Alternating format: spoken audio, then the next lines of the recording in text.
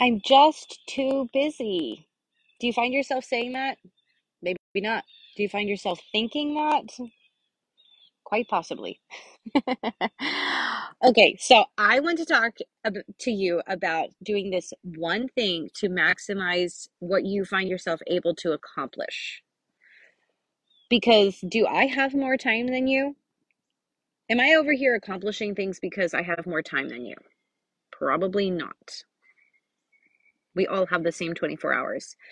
There are people that I know that really inspire me to accomplish more, and I pick up tips from them because that's how I want to live. I don't want to live with excuses of like, I don't have time because that doesn't even serve me. If I just say, like, oh, I don't have time for this, like, I would love to do that, but I don't have time, then I just stay where I'm at. So why continue to dream about this fictitious land you would like to go to, of like the land of your dreams?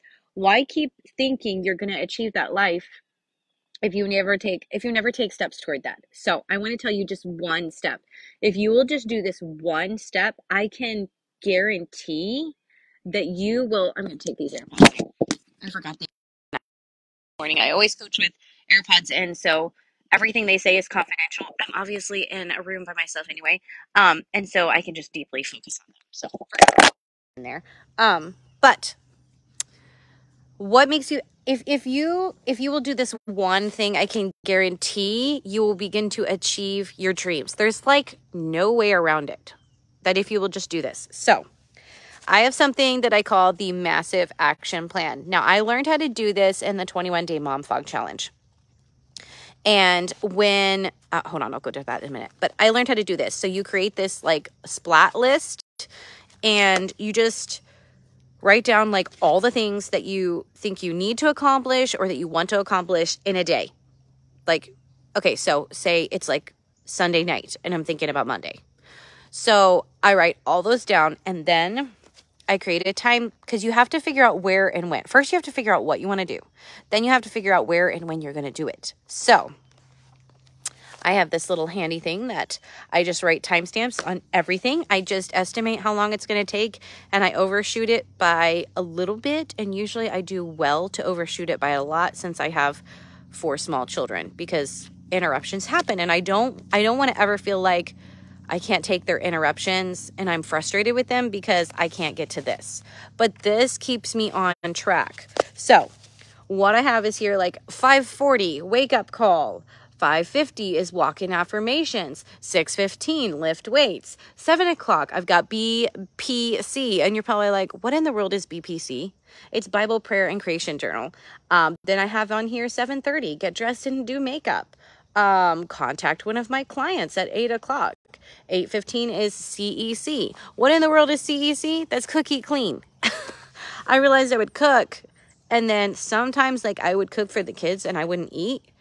Or sometimes I would cook and we would eat and I wouldn't clean up. So now I just know it's cook, eat, clean. They go together. We don't move on until we've cooked and eaten and cleaned.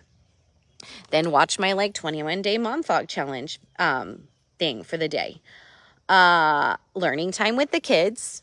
I've got that at 9:15. 10 o'clock is chores and outdoor play for them. 10 o'clock is plan meals for the week. 10:30 is my grocery list. 11 o'clock, there's a blank spot. Yes, leave blank spots in your day. That way, if you get off track, you don't get too discouraged, because you're going to get off track. And then also, something may come up throughout the day and you're like, oh, I could do that at 11 o'clock and I have a blank space at 11 o'clock. So I am learning to do more blank spaces in there, but just enough. Then 11:30 is cook, eat, clean again. 12:15 is upstairs tidy for the kids. Like they're tidying upstairs while I am cleaning or cooking. And then 12:30 is like Melania's nap and read to the boys. And then 1 o'clock is Martin's nap and chill time for me. And then 1:30 is like social media work. 2 o'clock is shed cleanup. 2:30 is yard tidy. 3 o'clock is 15 minutes of fun with the kids because they're up from naps by then. 3:20 was chill time. 4 o'clock was cook, eat, clean again. And in the meantime, I do, this was not a 21-day Mom Fog Challenge tip. This was a Claire tip. This is your bonus. I will sometimes, if I do extra things that I didn't think to put on my map for the day, my map stands for massive action plan. Then I write those down. So at the bottom, it's like, oh, I got a shower. I set up my Zoom. I did my evening routine. I looked out my outfit for the next day. I set up my Zoom coaching call area for the next day. I charged my earbuds. Do you hear how much I did in a day? Then I go back, and if I didn't do it, I circle it. So there was this little block in the afternoon that I didn't do social media work or clean up the shed or tidy up the yard or do 15 minutes of fun. Hard to admit. And I did not meal plan that day. But look, that equates to like less than a quarter of what I did for the day, less than a quarter of what I planned for the day. And then I did extra.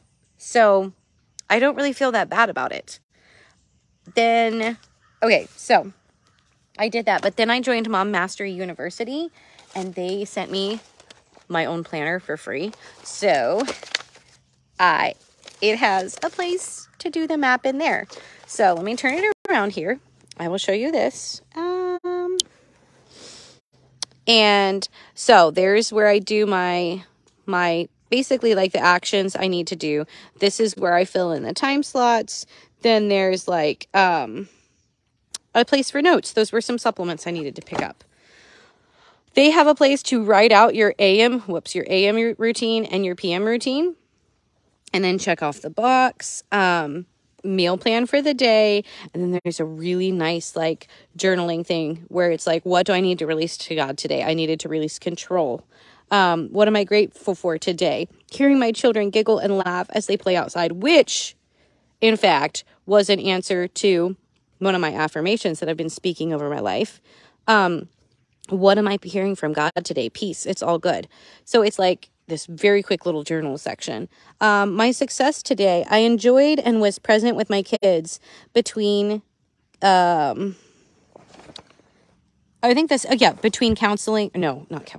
between coaching responsibilities. My challenges today were something balance and prioritize myself and my family. Did I invest in my personal growth today? Check. Did I invest in the growth of others? Check. Okay, do you see how like you don't have to have this planner? This planner is handy. This way of journaling, or not journaling, but planning my day is handy. Just find something that works. But I would really recommend this massive action plan that I just showed to you, because you're thinking you don't have time, but it's because you're not prioritizing your time. Like when I prioritize my time, I get so much done, like so much done. I mean, that's why I'm on this video, is because I prioritize my time. So I want to leave you with a challenge that, do you have enough time? Yes. So I want you guys to drop how you guys prioritize your time.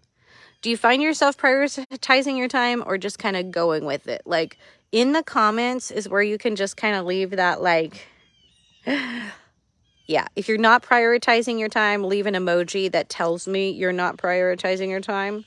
And if you are prioritizing your time, please tell us how, because I am always up for like any kind of tips on prioritizing time, not just for myself, but also to share with clients, because I know it works for me, but it does help to be creative, to like, oh, I have a friend that says like she does this, and they're like, oh yeah, that would work. So anyway, we do mindset shift first in coaching, and then we move on to action steps.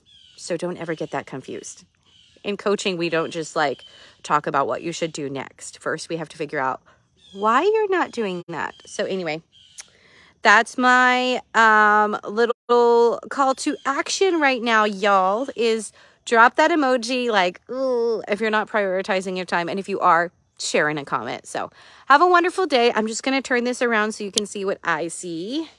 There's my fire pit and my chairs and the beautiful sky, and the leaves are changing. We've got some gorgeous color just starting. So have a wonderful day.